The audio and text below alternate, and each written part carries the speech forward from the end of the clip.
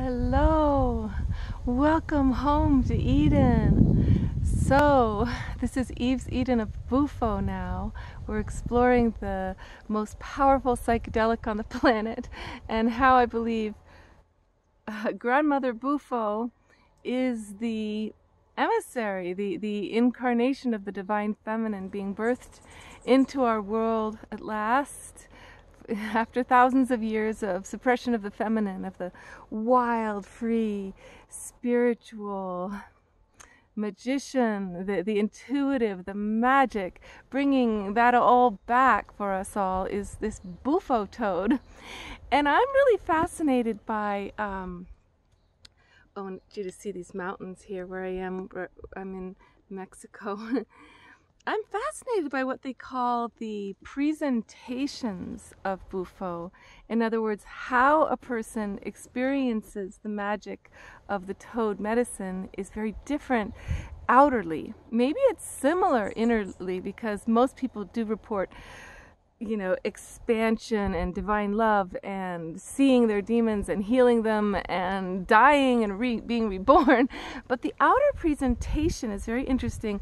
I was just at this incredible initiation with about 9 of us going through 14 days together and of doing the Bufo just about every day and changing all of our cellular, spiritual, emotional, psychological natures by the end. But one of the things that's very interesting is that each person, according to their nature, presents when they take the Bufo, they look very different than. So here's an example. A woman who meditated for 40 years, when she took the Bufo, she was very quiet. She was like a Buddha.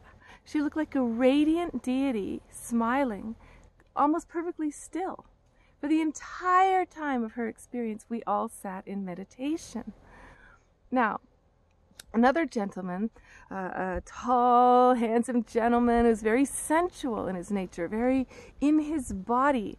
When he took the Bufo, he had a lot of sound and release of emotion, but a lot of body. Like he rolled and took over the entire, it was like no part of the compound grass that he hadn't rolled on, stretched over, danced over, hung from trees. I mean, he was very, very physical. So this is why the leaders had to be really careful to make sure people are safe. If their presentation is very physical like that, they had to make sure that nobody bumped into walls while they're in this state of not even knowing fully what their body's doing, because they're in a full-on expansion into God, Goddess, all that is them.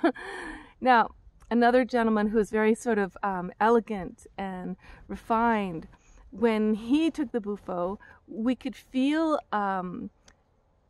it was as if we were all being taken to a temple, like he was a priest, and the molecules in the air would change, and he would just stay pretty still, but his face would go between awe to tears, to deep breathing, to crying, to emoting, but his body still, and most of the molecules in the air, you could feel like this intense change going on.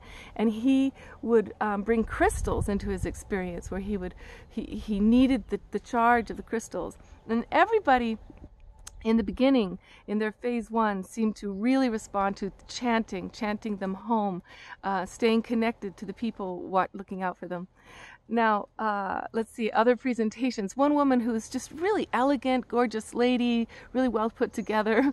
Her first presentation was about swearing, just swearing, fuck, holy fuck, oh my fucking God. Excuse me.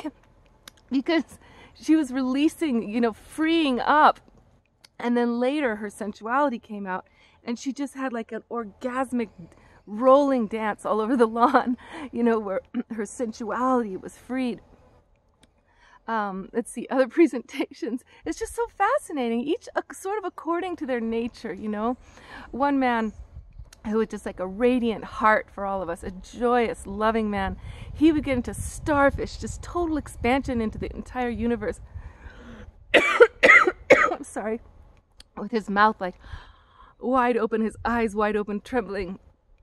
And he would cry and shout and pray.